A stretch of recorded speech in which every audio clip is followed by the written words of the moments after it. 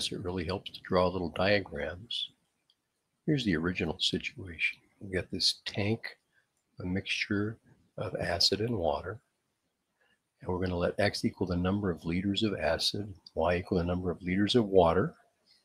And if we knew that,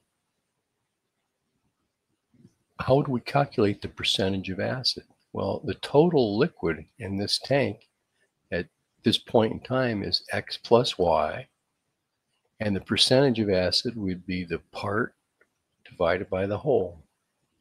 Acid divided by the total amount of liquid. And that's what we want to find, the percentage of acid in the original mixture. Now, if we add 30 liters of acid, this will be the situation.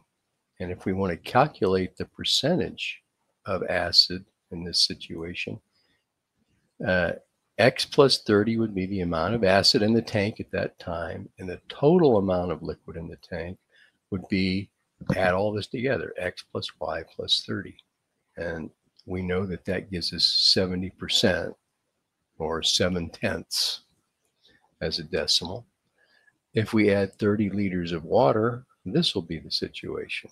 And percentage of acid would be the total acid divided by the total amount of liquid, which still has x plus y plus 30, but that equals 0.5. Now at this point, we've got two equations and two unknowns. We should be able to use the substitution method. We could simplify all this and put the equation in the form ax plus by equals c and use the elimination method. But I see a quicker way. I see x plus y plus 30 in both equations. If I solve this one for x plus y plus 30, I'm multiplying both sides by the denominator. I converted this 0.5 to a 1/2. I can see that x plus y plus 30 equals 2x. And now if I substitute that into the other equation, x plus y plus 30 is 2x. I get x plus 30 over 2x equals 7/10. I've got one equation and one unknown. Cross multiply, solve for x, and I'll have the amount of acid in the original container.